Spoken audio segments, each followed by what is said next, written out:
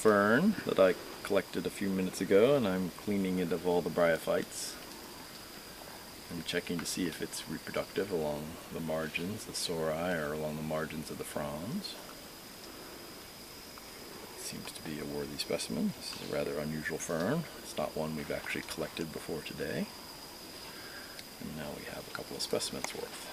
Fold up, and we will stick in a bag and take back to our camp to press later today. So I'm talking with Dr. Kenneth Wurdack, who is a curator at the Smithsonian Department of Botany, who has numerous research interests, particularly the evolution of Euphorbiaceae and other Malpighiales, but here has a good eye for collecting some of the fine-scale diversity, such as pteridophytes, the ferns, other epiphytic plants, many herbs, whatever he sees. Right, Ken? Indeed.